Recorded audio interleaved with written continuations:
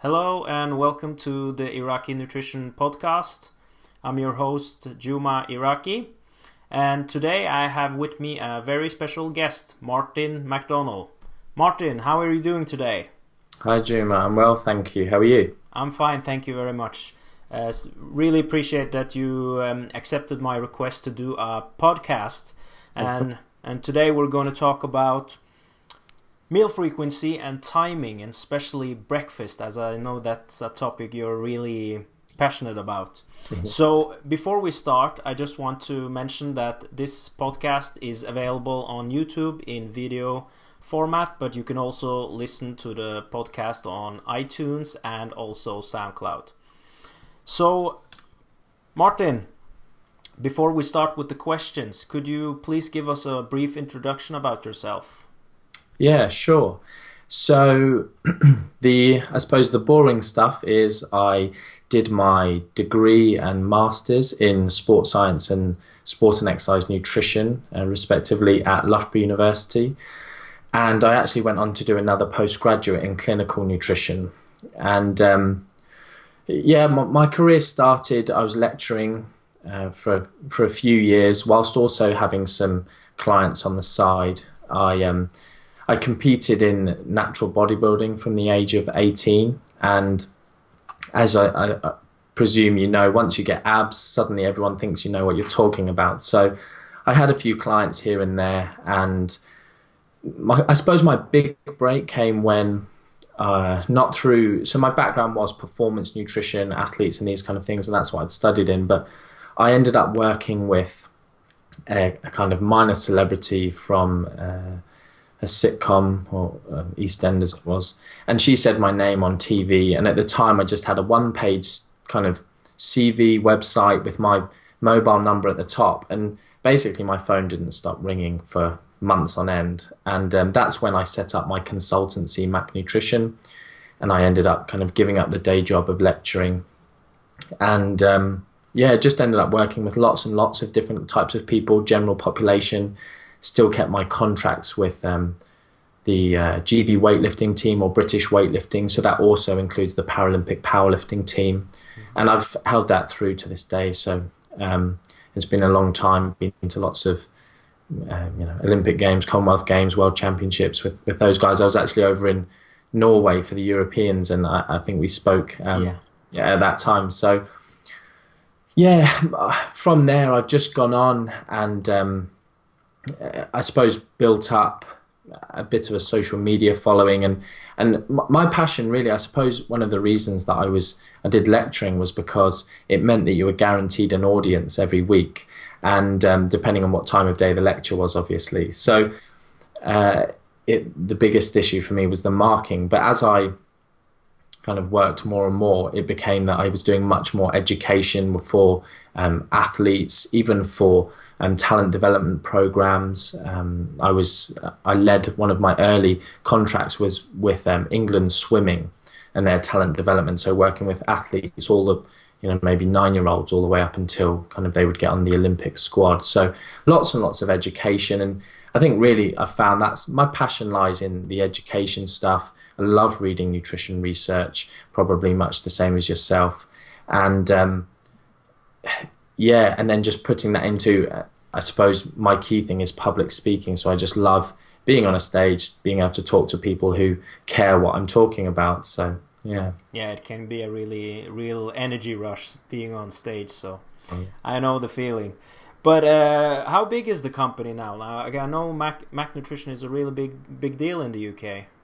I wouldn't necessarily say a big deal, but it's funny. I spoke at Body Power Expo this year and ended up having dinner with kind of the head people from there, and they were asking about the team. And so I think now we've got a placement student who's leaving, but we've got someone who's coming in to replace, and we've had one member of staff leave, but we've got another intern coming in. So at the minute it was 11, but it's kind of 9 individuals now. So I suppose we are in a way the biggest in the UK, industry leaders as it were, but it doesn't feel like that. I always say to people, in a relatively small business like mine, in the industry, it's we've got when people come to, we have a mentorship program where other nutritionists, dietitians, S&C coaches, personal trainers come, and it's really kind of humbling. They're like, oh, if we could only be half as successful as you, it would be brilliant. And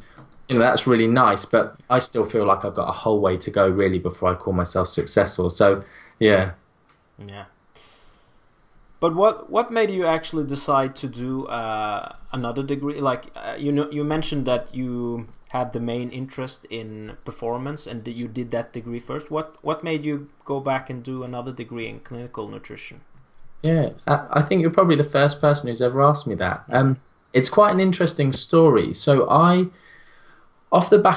basically helped this celebrity lose loads of weight, and she was this big news story for months, and it meant that I ended up getting clients from all realms, walks of life, thinking that I was someone special. And all I'd done with her was helped her lose weight, helped her with her nutrition. And back then I was rubbish at what I did, to be quite frank.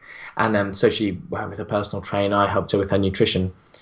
And it meant that I worked with lots of different people who probably thought I was more important and therefore paid me lots of money.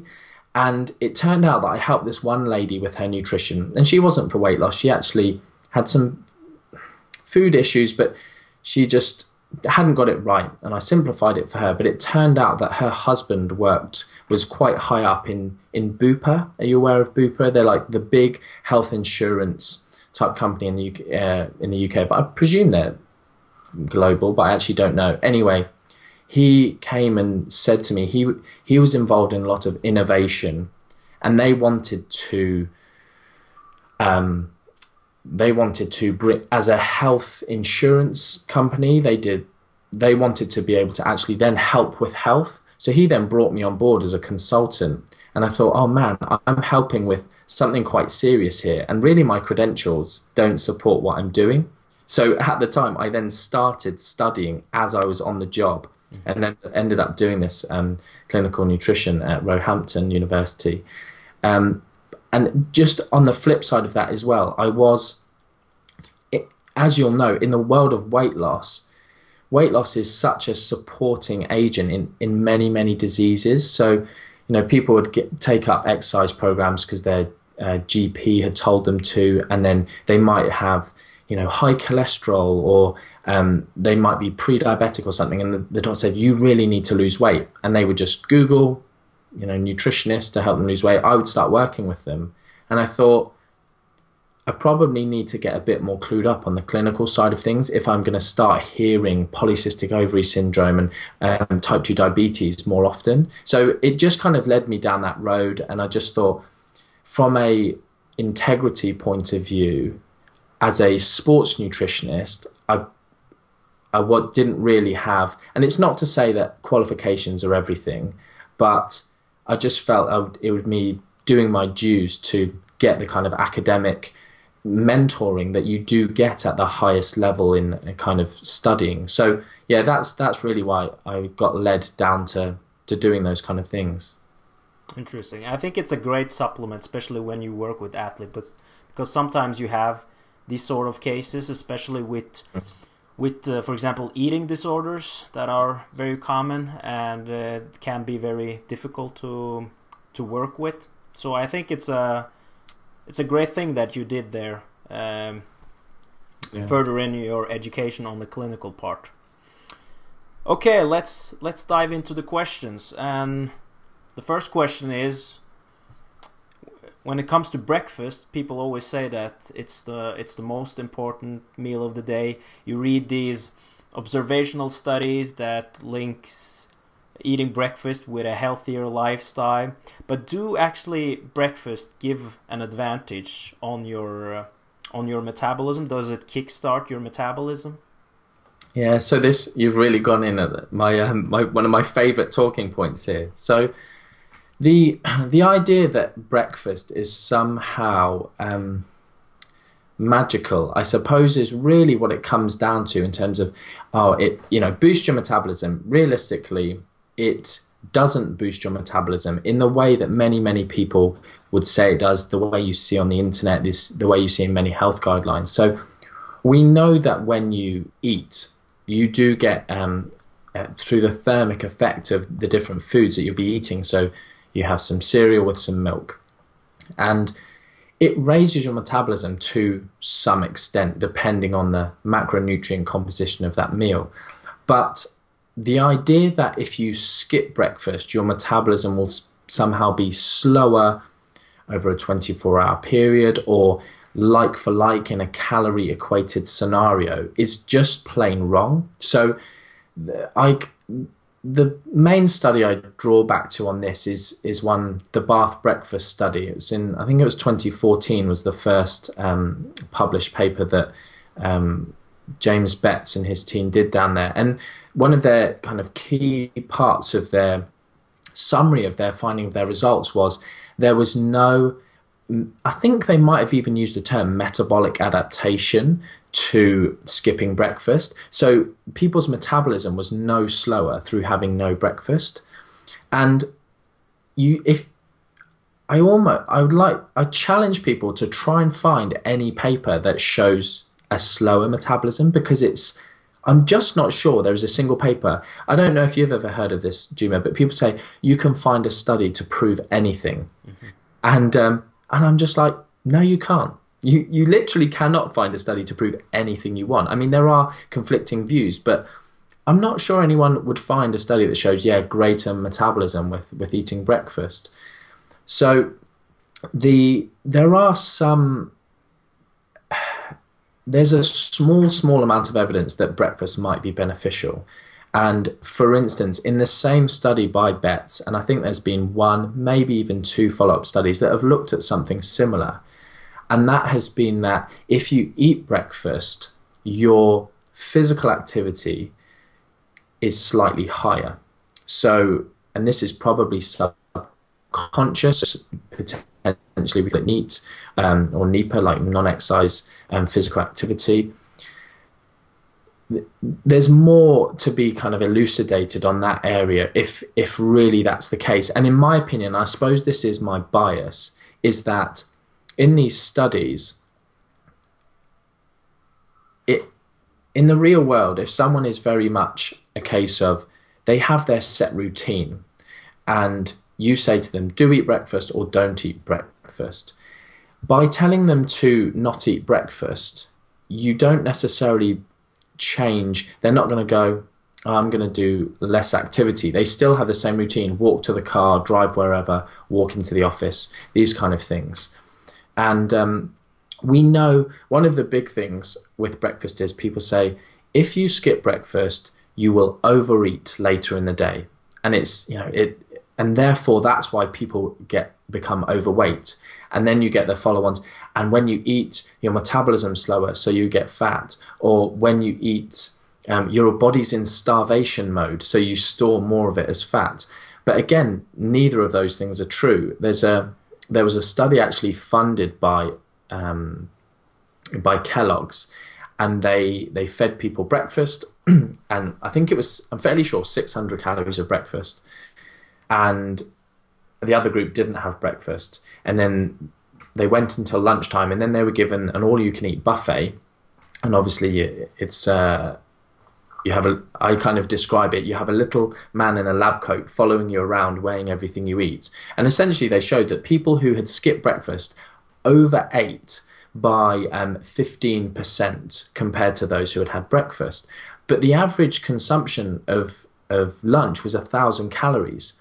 So the study concluded, quite, in my opinion, unethically, but not illegally, concluded that if you skip breakfast, you overeat at lunch. But when you look at the calorie balance, which we know is what matters, we're looking at 1,600 calories if you ate breakfast, but actually only 1,150 if you skip breakfast. So it's, you have to look a little bit deeper into the research than just what the kind of Kellogg's funded study put in there, because this was all over the newspapers in the UK.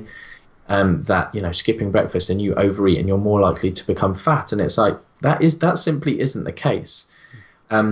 I just want to say at this point, people always think I'm trying to say you shouldn't eat breakfast, and that is 100% not what I'm saying. It's a case of there are many people who don't wake up hungry, and by forcing them to eat, you could well be pushing them into a calorie surplus or not helping them be in a calorie deficit. And a lot of what people's advice around breakfast becomes is behavior change, mindful eating, which I think mindful eating is pretty much one of the next big buzzwords within the industry. It's all of the things that we do, even as evidence-based practitioners. I find a little bit the whole protein consumption. Protein has so many benefits, but it's almost like we can get a little bit too far that way. I don't know if you've seen, like, I think, is it Mars bars? Now they have Mars protein. Yeah. The idea that the protein in that bar is somehow going to outweigh the mindless eating of, very highly processed, very palatable food is misguided if anyone goes that route. Now, I'm sure they taste great, and a lot of protein bars are basically just Mars bars. But I think a lot of this area of us telling people to eat a chicken breast because it's going to boost your metabolism and satiate you more and these kind of things, and actually we're just creating a mindful person who thinks they have to go and prepare that or go specifically a bit further in the supermarket to buy it, rather than just, what am I going to eat? A bag of crisps or some chocolate. So a lot of the breakfast stuff is, no, you must eat breakfast. And therefore your client or your athlete, your general population, they go, oh, okay, I'm going to get up a bit earlier. I'm going to eat breakfast. And it gives them a good start to the day mentally.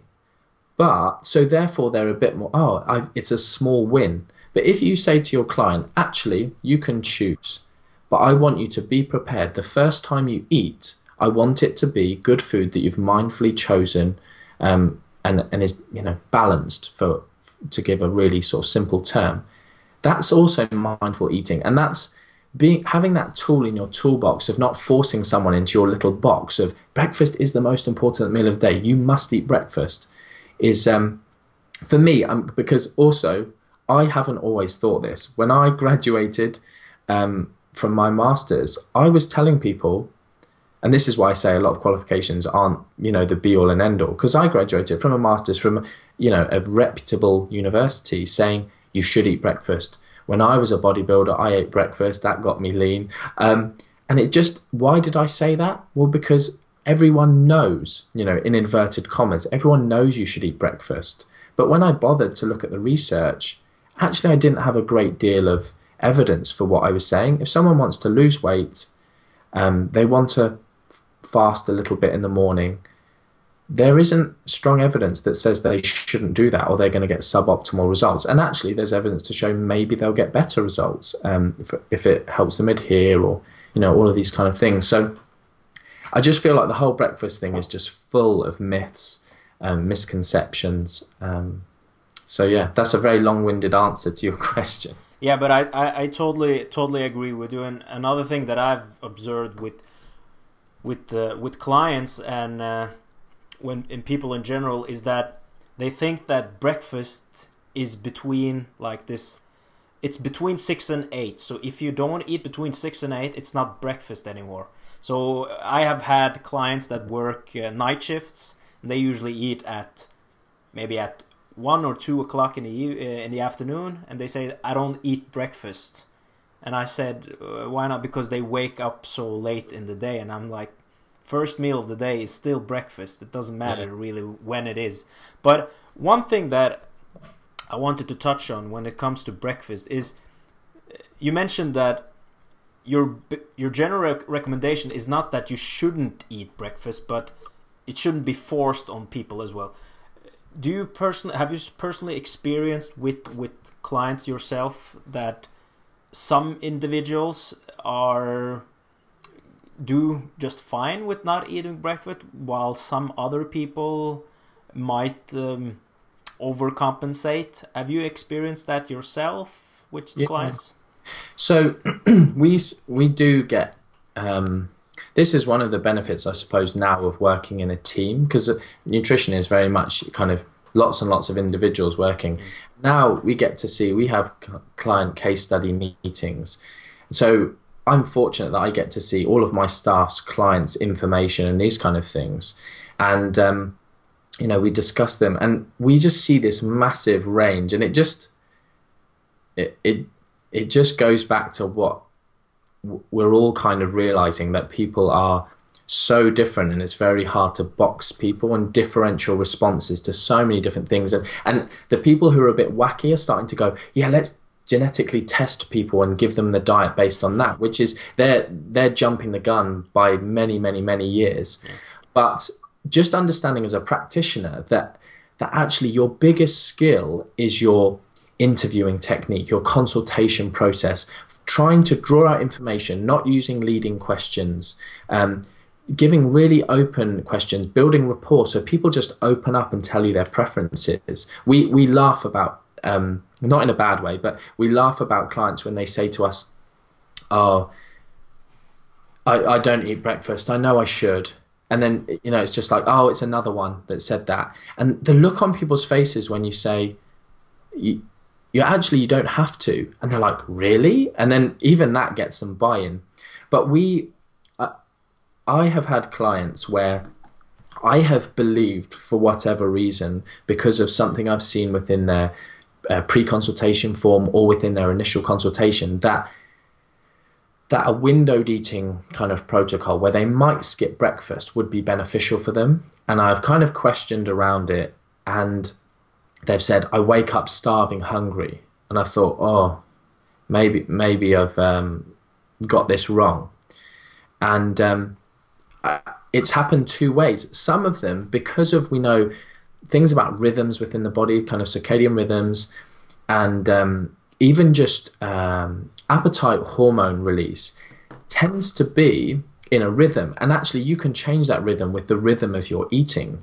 So if someone just pushes their breakfast back, they will wake up less hungry in some people. However, I'm thinking of one specific instance where in one lady, we pushed her breakfast back from, it was about, I can't actually remember what time, but I'm going to say 8 o'clock. We managed to push it back to about 11:30, and she just wasn't adapting. She was just starving hungry in the morning, no matter what. And with her, we just went, you know what, it's going to impact adherence. You're not enjoying it, so we just knocked it on the head. And she's actually one of very few that I can think of who haven't adapted to being able to push it like that. Some people, you say to them, you could try this, and they go, oh, I went until 2 p.m. and I didn't even think about food. And they were just fine. And I'm personally one of these people, which I suppose why I do have the bias towards it, that when I did a kind of very strict intermittent fasting, like I live my life skipping breakfast, so I intermittent fast. Mm-hmm. I went very kind of detailed with it, very specific. And some days I would go until 7 p.m. and I'd even train fasted at that late time and then start eating. And I became really good at not eating. But as soon as I ate, I couldn't stop. Mm-hmm. But when I say I couldn't stop, I still managed to stay in a calorie deficit, because when you're only eating between 8 p.m. and midnight, I was eating 2 huge meals and, you know, maybe coming in between 2,000, 2,500 calories and being able to lose weight. And that was kind of my goal at the time. So we do find very different responses from people, but it's also understanding that even if someone reports being hungry, in many people, we've been able to shift that hunger, and actually they've felt so much better just delaying breakfast because it's been a smaller window. Then they get busy at work. Another thing just to note is that hunger does come in peaks and troughs. So when people have skipped meals, they're, oh, I'm really hungry. And then you say, just kind of mull that over half an hour and then see what you're like. Oh yeah, the hunger subsided, and actually I managed to get until 12:30, and then I started my breakfast at lunchtime. Mm-hmm. And so yeah, I think it's certainly not something that we force on people, but having it as a tool, as I said, is helpful. The other thing that I just wanted to touch on, because I feel like it linked to something I said earlier, is if you tell someone that they must eat breakfast or they must eat at a specific time, a bit like you said, people think breakfast is in this funny time period. Actually, in studies, I've seen them start to use 11 a.m. If you don't eat before 11 a.m., you've missed breakfast. So it's a really funny definition. Mm-hmm. We obviously know breakfast is breaking the fast. So, you know, smart Alex on the internet say, oh, if you skip breakfast and if you never had breakfast, you'd die. You know, it's like, oh, well done. So the idea that, okay, you must have breakfast, it may be that some highly compliant clients go, oh, yeah, I can do that. I'm going to be more mindful. I'm going to wake up early. The issue is if life gets in the way, and I think I'm becoming a lot more moderate in my views, in that when I was a student and I was a bodybuilder, I was obsessed, and everyone else came second to my training and my nutrition. But when you work with adults, not students and not bodybuilders, things do get in the way.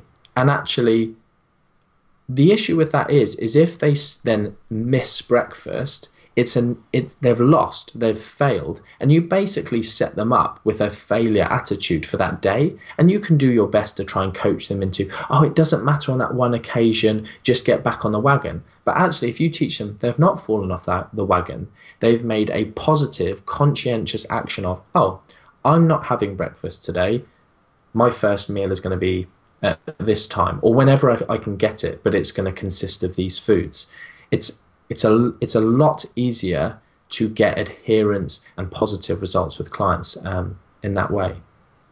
Yeah, it's, like teach them to have like a dynamic system instead of a black and white system. I think that's the key issue when you work with nutrition, and that's also what I try to teach my students, is that you have different tools for different clients.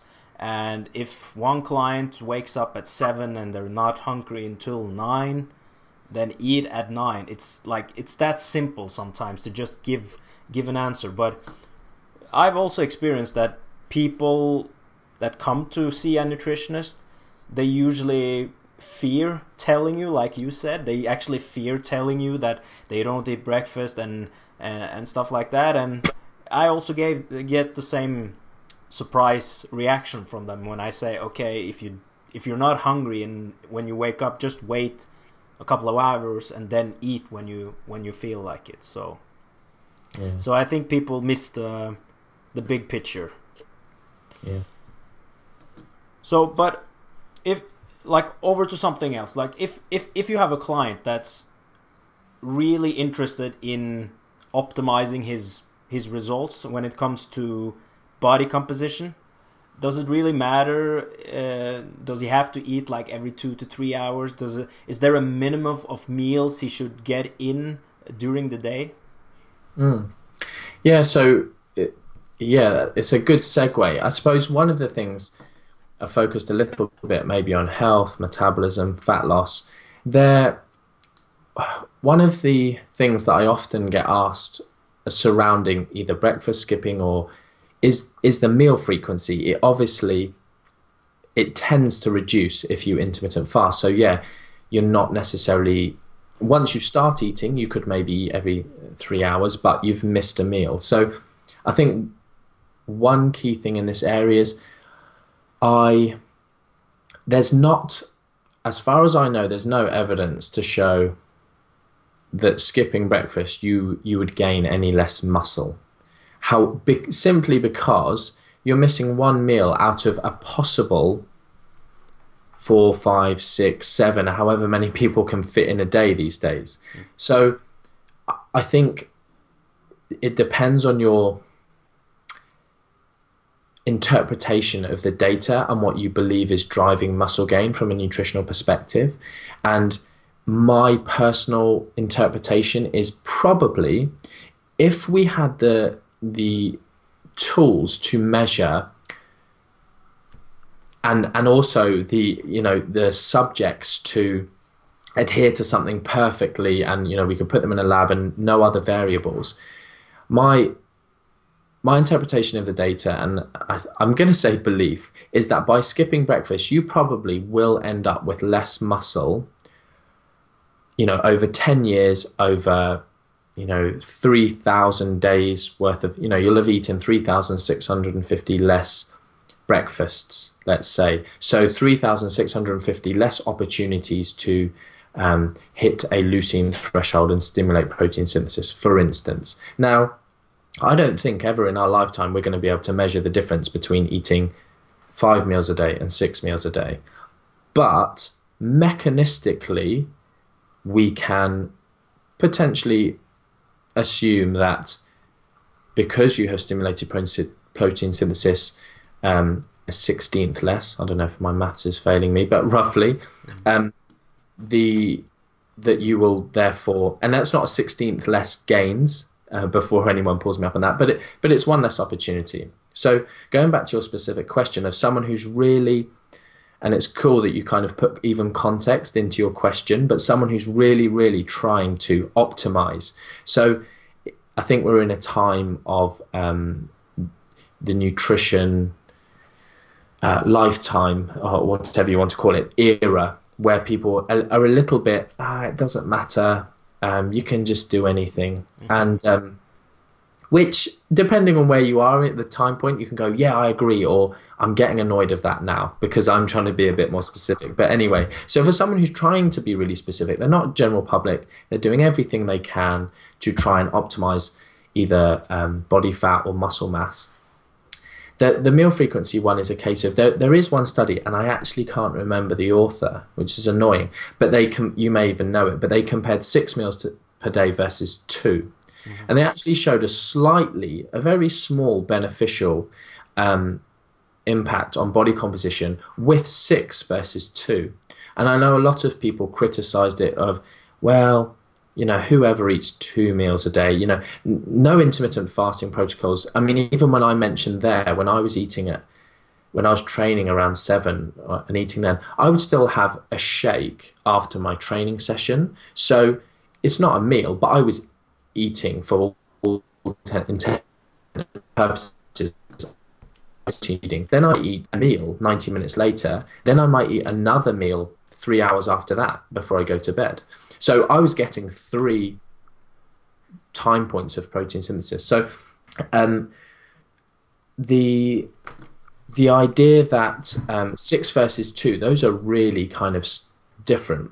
In terms of fat loss, I suppose the thing, weight loss, fat loss, I am very much of the opinion that there is no difference in someone who is metabolically healthy. There is no difference in how many meals you have a day. So you could eat every 2 hours, every 4 hours, every 6 hours, every 12 hours, once a day.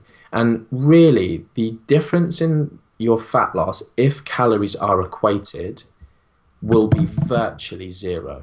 Now, there might be tiny, tiny differences. There are some studies. I think it's Stoat.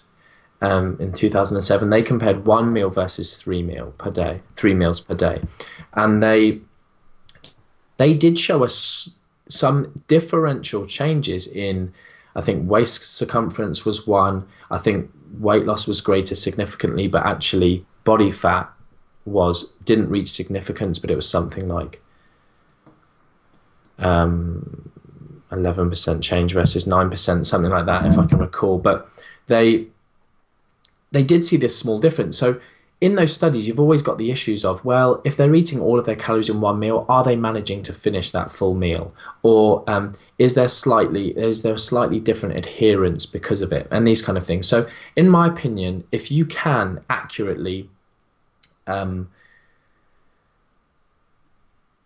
match calories, it really, really does not matter if you eat every 2 hours, 3, 4, 5.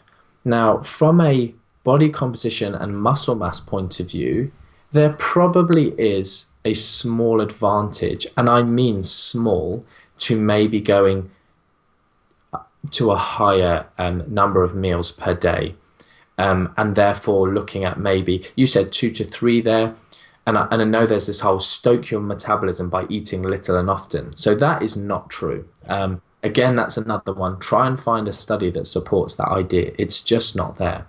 There's nibbling versus gorging studies, and I think nibbling studies have gone up to 13 meals a day versus one, and they showed no difference in metabolism. They showed no difference in, I think, did they measure body temperature as a measure of metabolism? I'm not sure, but either way, no difference. So, but in terms of, you know, where are we trying to hit in terms of meal frequency for optimal body composition? Somewhere between 3 and 7, maybe 4 and 7. It is in those ranges. I actually delivered on one of our mentorships recently, and I did this whole thing. We talked about refractory periods, leucine thresholds, protein timing, all of these different things, talking about muscle gain. And I gave them the summary slide, and I said, so basically what I'm telling you is what the Arnold Schwarzenegger era of bodybuilders were doing was just about right, but I've managed to get you to pay me money for me to tell you that. And it's just, because they love it. They the same as me, geeking out on the science, but nothing has changed that drastically. We still know you need some. So I think in the evidence-based crowd, I don't know if you've seen this at all, but a bit, as long as you hit total protein, it just doesn't matter. Have you seen that kind of thing said? Yeah. And like I categorically refute that in terms of it may be that there isn't really strong evidence, but you know, even I've mentioned that study with the 6 versus 2 meals.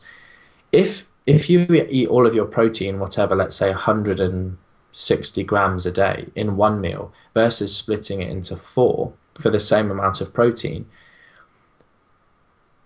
mechanistically, and I mean based on a few studies, we can say that you're probably going to gain more muscle because you've got more time periods where you are stimulating muscle protein synthesis. So I think where that has come from is a little bit of the idea of people caring more about nutrient timing than they care about the things that really do matter, like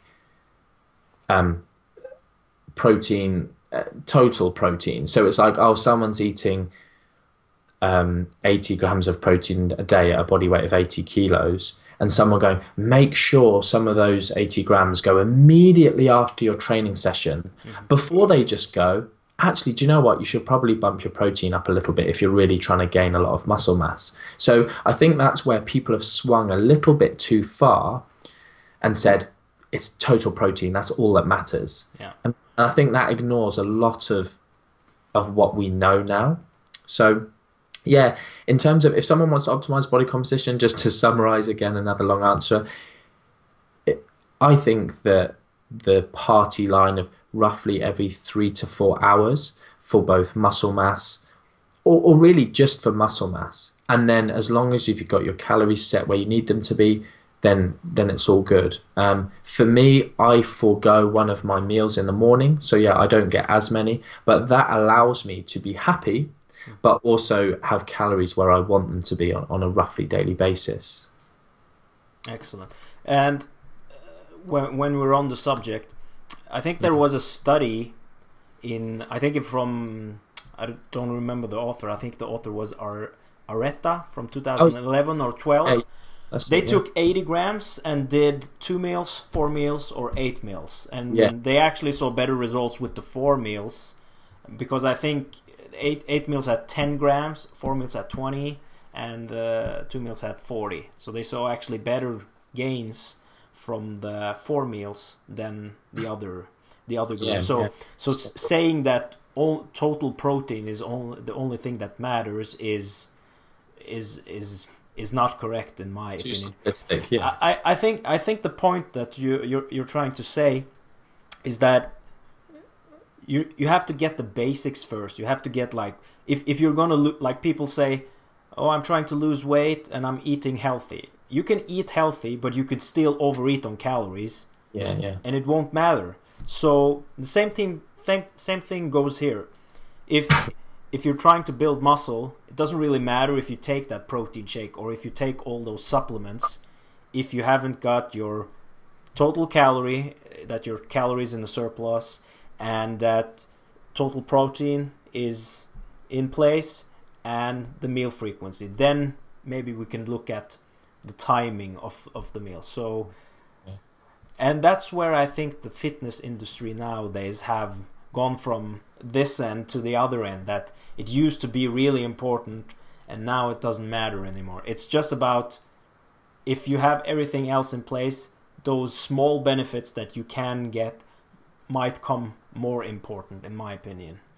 So, and one thing that's actually bugging me with the nutrient timing is that nowadays, if you drink a protein shake after your workout, it's like some people look at you like you're an idiot and you're actually doing something that's not beneficial. Like it's not going to have a detrimental effect to drink a protein shake after training, but it's probably less important than the other stuff.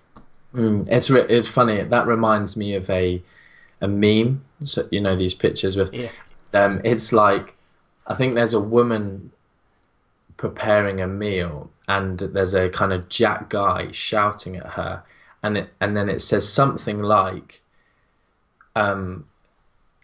has a go at his girlfriend for eating little and often, and then underneath it says only started intermittent fasting yesterday. And it's just like, oh yeah, you're such an idiot. And it's like, hold on, I saw you drinking a protein shake last week. And then they've gone and read, I don't know if, like the Alan Aragon Schoenfeld kind of review on meal timing. I think some people probably extrapolated that further than Alan or Brad would have probably said themselves. And so it's just like, it doesn't matter. You don't need to have a protein shake after training. Interestingly, I mean, I suppose in a way in their study, it was like, it does, you know, if you've eaten a couple of hours before, you've still got amino acids in the blood. For me, what we know about kind of triggers, so it's not just a case of you can mainline amino acids into your bloodstream through a cannula, and you can have amino acids jacked up really high, and protein synthesis still switches off. And we know that with refractory periods, we need kind of essentially a rise and fall, or at least a change in concentration of we now know it's leucine for these things to happen. So actually, people saying, I do like the idea that is being pushed that it doesn't matter as much as people say. So I know there's some pro bodybuilders, I'm not going to name any names, but who kind of put themselves out there, and nutrition experts, and they say, if I went to the gym and I didn't have my protein shake, I'd just go home. And I'm like, well, you're an idiot, because training is the key thing that's going to have a big impact. And then, secondly, you could have the protein shake when you get home and not have lost all your gains or anything like that. So I do like that there's an emphasis that's been taken off it to some extent, but we also know from the studies that look at like the anabolic window that actually, we now know that the anabolic window lasts 24 plus hours, or at least this sensitization to amino acid feeding. But if you look at the graphs, the further away they test from the training session, the smaller the augmentation of the protein synthetic response is. So actually, there might still, I personally, if someone wants to do everything right, I would tell them not to wait 2-3 hours until they had protein after training. I'd say, if there's no reason not to, get it in soon after. And I hate putting a time on it, because what's soon? Well, if it's convenient to have it 15 minutes after, so for me, I would always have taken my shake to the gym to have it there. But now we know it matters less, I will drive home. But I live 7 minutes from the gym. So I'll get home and then I won't worry if it's taken me half an hour to have that shake. But it's still half an hour. That's still very soon in the grand scheme of things.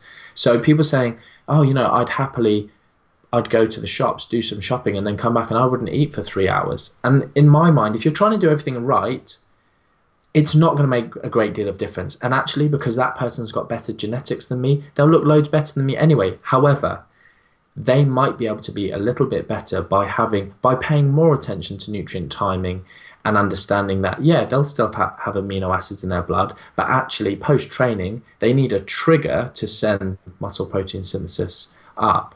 So I can't remember how we got onto that, but yeah, it's a cool discussion to have, yeah. Yeah.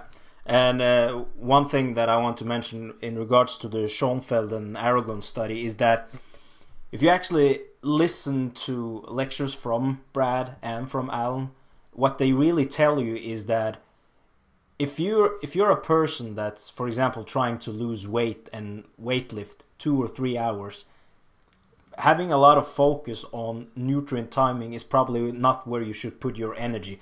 But if you're a guy that tries to maximize your gains and your results, and you're doing everything else correct, it's probably a good idea to have more focus on the nutrient timing. So it's like you said, it's really taken out of context, and people just went from this end to the other end and said it was important, now it's not important anymore. And that's the sad thing about nutrition, because it usually goes that way. People miss like the gray areas and forget to look at it into context with what people you actually are working with. I say this all the time. I am sure that it's just human nature. People love extremes. I'm not sitting in the middle. I am either one end or the other. And actually, in an industry where a lot of people are trying to make money, it's loads better to be extreme than balanced. So people just swing that way. And then as well, when someone swings all the way over to the left-hand side of saying this, that, and the other, the natural response, even as someone in the middle, is to go a little bit further to the right to show how silly they are. But actually, it pushes you off off complete balance. You end up saying, no, sugar can't make you fat. Sugar, there's nothing wrong with sugar. With everyone saying sugar's toxic and these kind of things. You end up kind of defending sugar. But actually, a year earlier, you were telling your clients, yeah, sugar's probably something that we could look at. And you do drink, soft drinks all day long and eat lots of sweets, and you're trying to moderate it. But then you're almost trying to push your clients. Look, my clients can lose weight eating sugary food. So I think it's so difficult, and I think it's something that if people want to be evidence-based, you just need to be really aware of the messages you put out. If you're trying to bust myths, and I suppose that's why I do the thing with breakfast, is as early as I feel appropriate, I say to people, I am not telling you breakfast is bad. I'm not telling you that skipping breakfast will lead to weight loss. I'm telling you that the idea that you must eat it is wrong. So, trying to stay firmly very centered and not just going, no, well, I skip breakfast, look at me, I've got better abs than that person who eats breakfast, these kind of things. It's just, I do think it's a bit of human nature to go to the extremes, but yeah, and I totally agree with what you were saying in regards to, like, if you look at the flexible dieting and if it fits your macros, it almost seems like the goal is to get in as much processed and unhealthy food as they can, and that's really not the concept. The concept is that you're flexible enough that if you have the small piece of cake or if you have that small chocolate on a Thursday, you're not off your diet and you haven't really done a lot of damage. But it can be damaging if you have a black and white mentality and think, okay, I ate the chocolate, I'm not following my meal plan, I might as well just binge eat from Thursday evening to Monday and start my diet all over. And that's a typical thing to do. So I think people miss a bit of the concept, and that's why I also think that people that don't really understand flexible dieting are really critical about it. I actually have an article on my website called Pop-Tarts and Ben & Jerry's, where I go into these, what people actually think about it and what the concept really is. Yeah.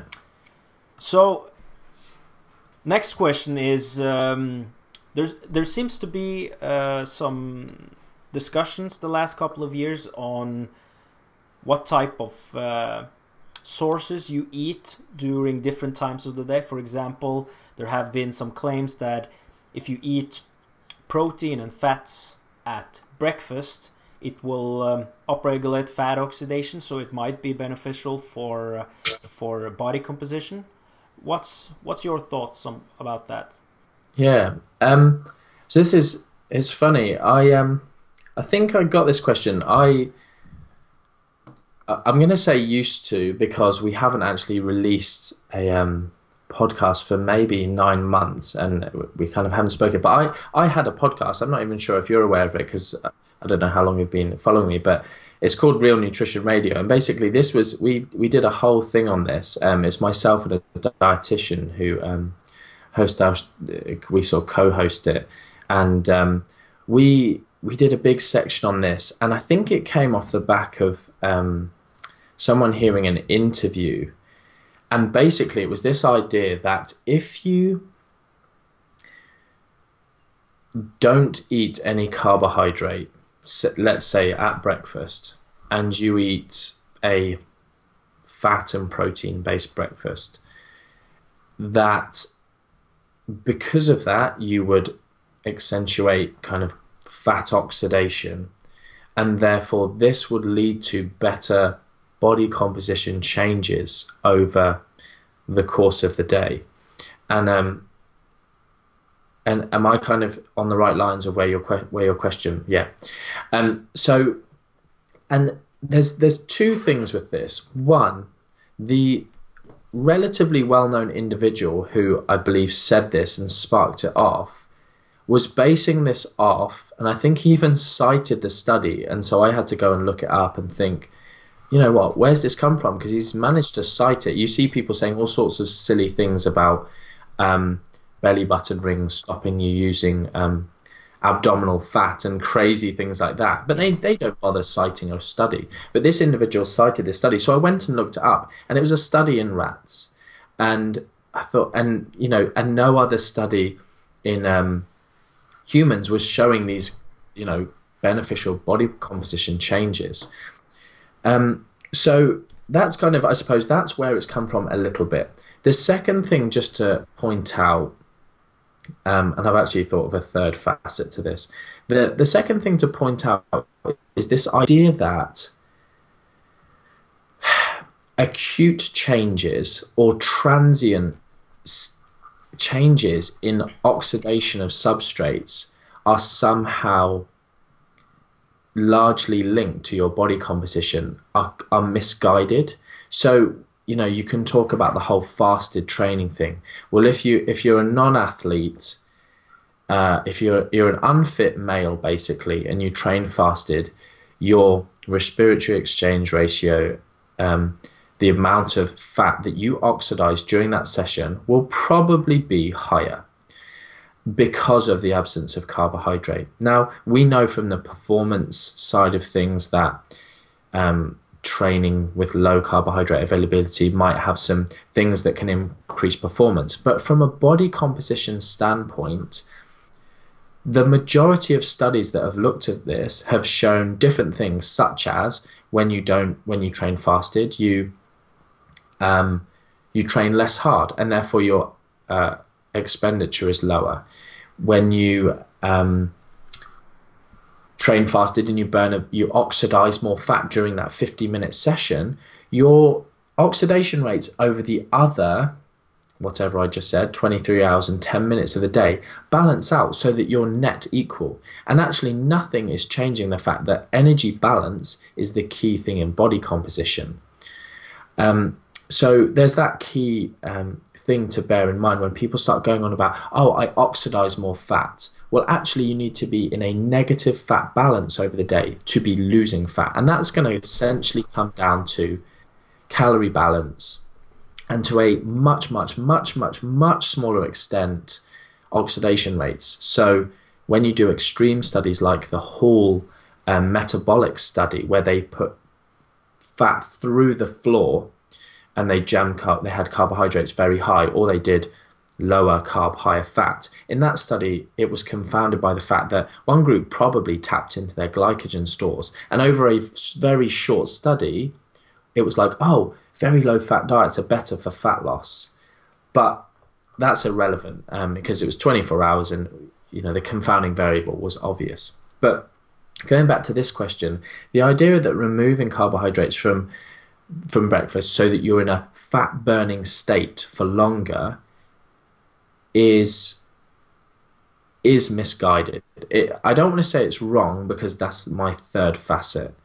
And but most people who are saying, yeah, eat, you know, I don't know, meat and nuts for breakfast, is that something that you've come across? Yeah. So like, yeah. So the whole meat and nut breakfast thing, again, it's like, oh, this is going to change your neurotransmitters. And you've got 21-year-old personal trainers in some big gym chain saying, yeah, I'm going to change your neurotransmitters. Like, okay, name a neurotransmitter. You don't know what you're talking about. You've just had someone say it, and but my clients lose weight. Yeah, and what else are you doing with them? They're now paying you, you know, £100 an hour to train 4 times a week, and you've also put them on a zero carb diet, and they're in a massive energy deficit.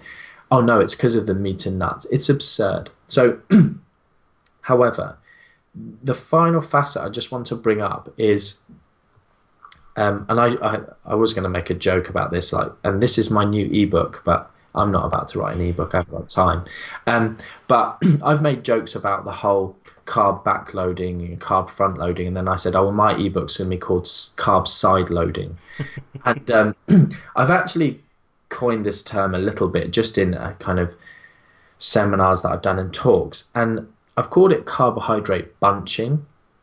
And, you know, it's not a very sexy term, but we'll see when someone goes and steals it and you see people talking about it on Facebook. But the carbohydrate bunching, what I've drawn from this is, even the studies that carbohydrate backloading enthusiasts cite don't support carbohydrate backloading. They support carbohydrate bunching, and I'll explain what it is in a minute.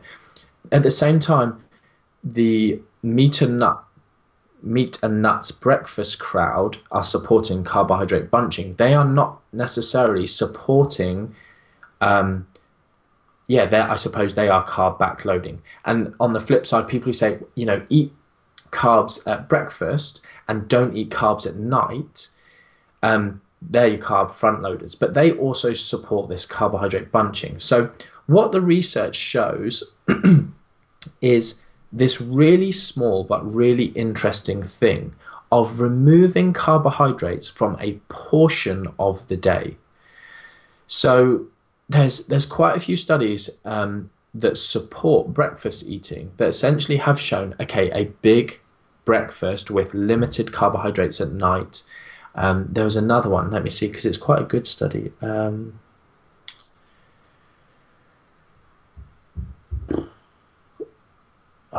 It might be Jacob, but if people want to ask, I'm happy to find it and post it. But essentially they showed that a heavy carb breakfast and a heavy protein dinner, again, had favorable impacts on body composition. And so that's even flipping on its head. We're talking about carbohydrate lunches and protein dinners, but you've got all of these different studies that, like the SOFA study, which showed that lots and lots, I think it was 70+% of carbohydrates eaten in evening meals showed favorable body composition changes versus carbs spread out through the day. That's one of the carb backloading studies. And that study hasn't showed that carbs backloaded are better than front loaded. It's shown that carbs in a bunched fashion are better than them evenly spread throughout the day. And then again, we need to understand the context. These individuals are not metabolically healthy. They are not fitness competitors. They are not bodybuilders. So my caveat for all of this is, I think if you're a highly functioning individual in terms of you train hard, you've got a low-ish level of body fat, and therefore potentially you have good insulin sensitivity because of your resistant training and low levels of body fat. You are genetically on that spectrum where you are healthy. Some people don't have to do that much wrong and they become type 2 diabetic, and they are unfortunate in the kind of genetic pool. But you're one of those individuals. A lot of what I'm alluding to here, I think, makes absolutely no difference. Like the whole meal frequency, protein doses, this nutrient timing of carbohydrates close to training or whatever, they probably make no difference. I'm going to go there. No difference. But if you are one of these individuals where you are overweight, and a lot of these studies are done in overweight individuals, that I've just thought of another study where they essentially did a Mediterranean diet. But what these researchers decided, the Mediterranean diet is obviously just people make up whatever they want it to be. They decided the Mediterranean diet was only coffee for breakfast, and then they had kind of meals later in the day, but equated calories over the day. But what all of these studies seem to show is that in these overweight, BMIs of 30, 35 plus, that they have these small, even with calories as equated as we can assume in the studies, beneficial changes in body composition. So they drop a little bit of body fat, seemingly independent of any major changes in energy balance.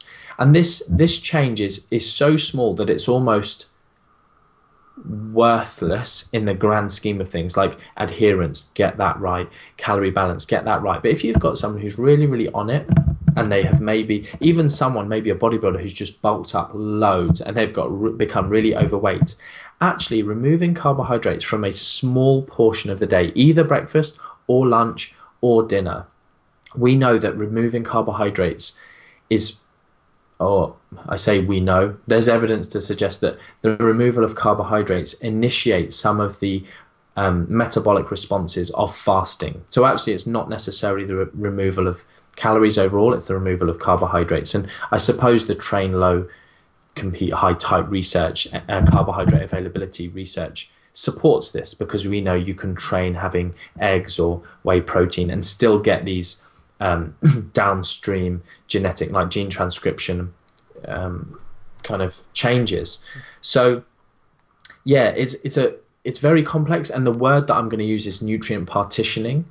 And I suppose that's the only thing that could explain these very small benefits of actually, removing carbohydrate from maybe breakfast, but you could remove it from lunch, you could remove it from dinner. And actually one small nuance of the studies is that putting your carbohydrates closer to where you are more insulin sensitive, i.e. post-training or early in the day, might be very, very, very slightly more optimal. So again, that's kind of going back to that nutrient timing. It doesn't matter for most people, but if someone's really on it, you've got a personality type in a client who actually giving them this little thing will drive them harder. It won't confuse them. Maybe focusing a bit more on nutrient timing for fat loss even. Meal frequency, stuff it, makes no difference. But actually carbohydrates are in those periods, and having one window throughout your day, so you bunch your carbohydrates, either bunch them at the beginning of the day, breakfast, lunch, bunch them at the end of the day, lunch and dinner, or your snacks, or beginning of the day and end of the day, and have your middle of your day free. That's the kind of top end advanced forum discussion type stuff on that. Excellent. All right, Martin. Thank you so much for agreeing to this to do this podcast. I think it was great to do a discussion on all these questions. Where can people find more information about you? Yeah, so I suppose I hang out a lot on social media. So my Facebook page, you can just Martin MacDonald and you'll see me on there.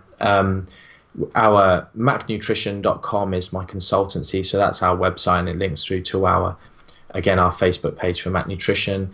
I'm also on Twitter as @MartinNutrition, and my personal website, martin-macdonald.com, is actually about to be redone. Never visit that website on a mobile phone, that's all I'm saying. But on a web browser, you can go there. I've got a free ebook there where people can go and download. It's